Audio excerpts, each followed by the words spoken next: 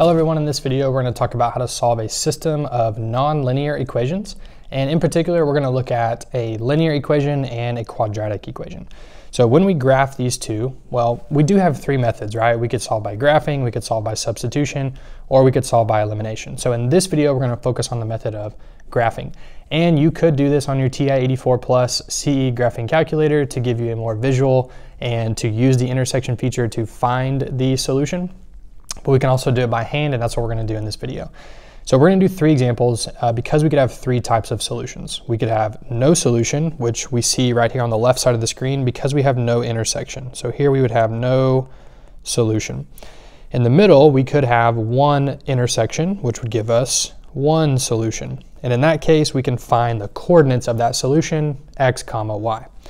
And lastly, something that we didn't see with linear systems, we could have two intersections. So that would give us two solutions. So in that case, we would have two x coordinates. We would plug those back into our original equations to solve for two y coordinates, and those would be our two solutions. So let's take a look at each of these examples. So example number one, we have y equals negative x plus 8. That's our linear equation. And we have y equals negative 2x squared plus 4x plus 3 as our quadratic. So let's go ahead and graph the linear equation. So negative x plus 8, y-intercept at 1, 2, 3, 4, 5, 6, 7, and 8. So all the way up here at the top. And our slope is negative 1. So it's just down 1 and right 1, just like this. Okay, so there's our linear equation. And now for our quadratic, we have it's a little bit more involved to graph it, right? We need to find the axis of symmetry so that we can look at the vertex, and then we can plot the y-intercept and just reflect it. So remember, to find the axis of symmetry, we can do x equals opposite of b over 2a. So here b is negative 4, or b is 4, so the opposite of that would be negative 4, and a is negative 2. So we have x is equal to negative 4 over negative 4, which is equal to positive 1. So now we can take our axis of symmetry and place it on our graph, and we'll make this a dashed line. Okay, so now we can use the fact that x is equal to 1 to plug that back in to find the y coordinate of our vertex. So now let's say y equals negative 2 times 1 squared plus 4 times 1 plus 3. And now we just solve to find the y coordinate of our vertex. So we have negative 2 times 1 plus 4 plus 3. So this would be negative 2 plus 4 plus 3. So negative 2 plus 4 would get us to 2, and plus 3 would get us to 5. So we now know that our vertex is located at 1, 5. So 1, 2, 3, 4, and 5. Okay, so there's our vertex of our parabola. Now here our c value is our y-intercept, so 1, 2, 3, and we can plot that there, and we can reflect a point on the right side of our axis of symmetry. So now we go ahead and we can graph our parabola. Let's get mine on here, and we'll kind of straighten it up just a little bit.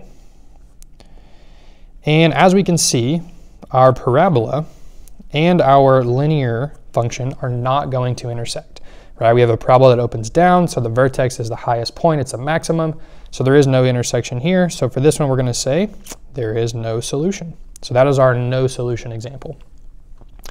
All right, example number 2, y equals 2x minus 5 and y equals x squared plus 4x minus 4. So let's graph our linear function. So negative 5, 1, 2, 3, 4, 5, and our slope is 2. So up 2, right 1, or we could go down 2 and left 1. Okay, so let's connect those points there. All right, pretty good. Now let's find our axis of symmetry for our quadratic. So opposite of b over 2a. So we get negative 4 over 2 times 1, which gives us negative 2. So now we can put our axis of symmetry at negative 2. And remember, this isn't part of our parabola per se, right? We don't actually see it. This is just our line of reflection that our parabola is symmetrical about, right? So now we can take negative 2 and plug that in for x so that we can find the y coordinate of our vertex. So negative 2 squared is 4, minus 8 minus 4. So this is going to give us y equals negative 8. So 1, 2, 3, 4, 5, 6, 7, 8, y equals negative 8. And our y-intercept is negative 4. So 1, 2, 3, and 4, okay? Let's change up our color for the quadratic there. let's go red, just so we can make sure we see the difference. So we had our vertex at -2, -8, so 1, 2, 3, 4, 5, 6, 7, 8. And we had our y-intercept at -1, 2, 3, 4. So now we can reflect that y-intercept to the left side of our axis of symmetry, 2 units to the left. And now we can draw our parabola. There we go. Okay, so now let's put our, all right, that's pretty good. Now let's take a look at our graphs. And so as we can see, I'll zoom in right here. We have a nice intersection point right there. So we only have one intersection. So that means there's going to be one solution to this system. And that one solution is -1, 1, 2, 3, 4, 5, 6, -7. So that is our one solution example, okay? And lastly, example number 3. So we have y equals x minus 1, and we have y equals x squared minus 6x plus 5. So our linear function, -1 is our y-intercept, and our slope is just 1. So up 1, right 1, or we could go down 1 and left 1. So let's graph our linear function. There we go. And now let's go and find the axis of symmetry. So x equals opposite of b over 2a. X equals, so b is -6, so opposite of b would be +6, 2 times 1. And we get 6 over 3, which is, now we get 6 over 2, which is 3. Thinking a little bit ahead there. 6 over 2, which is 3. So our axis of symmetry, 1, 2, 3. X equals 3. Make that our dashed line. And now let's plug in 3 for x, just like we did on the previous 2 examples, so we can find the y-coordinate of our vertex. So 3 squared is 9, 6 times 3, 18. So 9 minus 18 is -9. And plus 5 would get us to -4. So now we have our vertex at 3, -4. So 1, 2, 3, 1, 2, 3, 4. And here our y-intercept is 5, so 1, 2, 3, 4, 5.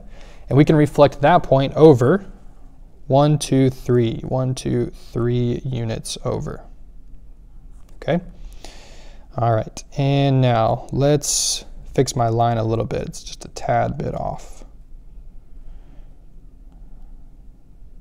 There we go. All right, so now let's go ahead and graph our parabola. See if we can get it to stick this time. Perfect. Wow, great. All right, put our arrows at the end, and now we can see we have 2 intersection points. Okay, so here we have one, and also here up at the top. Okay, so this is going to be an example of 2 solutions, and we can say our first solution, this one right here, would be 1, 0, and our other solution up at the top would be 1, 2, 3, 4, 5, 6, 1, 2, 3, 4, 5. So 6, 5.